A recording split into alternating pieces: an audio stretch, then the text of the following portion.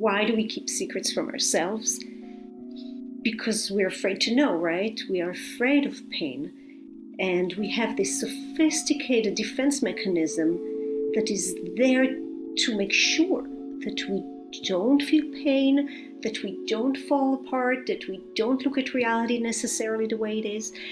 And each of us actually struggles with that tension between the wish to know, and anyone you would ask would tell you, yeah, I mean, at least most people would tell you, I really, really want to know, and they mean it.